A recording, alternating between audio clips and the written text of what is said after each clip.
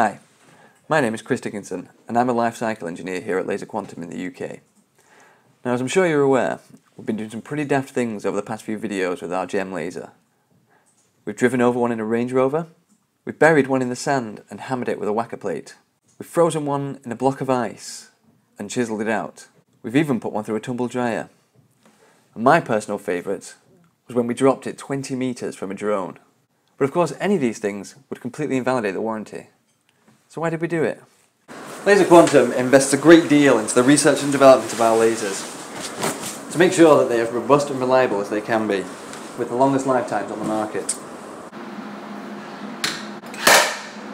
The drop test that you've just seen is performed on every single one of our lasers prior to a 400-hour test that ensures all the components have been securely fitted.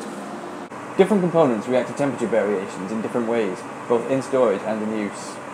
We need to be certain that any differences in temperature do not adversely affect laser performance.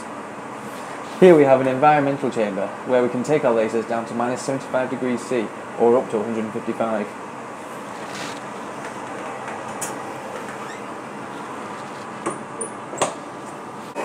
Not all of our lasers are used in laboratory situations. Some are fixed to vehicles or as parts of mobile operations.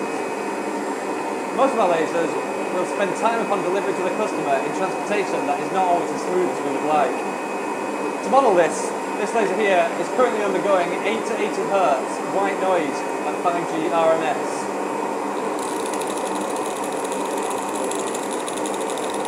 All these tests are carried out to make sure that every laser leaving our production facilities maintains an optimum level of performance throughout its entire life cycle, which is backed up by industry-leading warranties. If you haven't seen any of our previous videos, follow this link.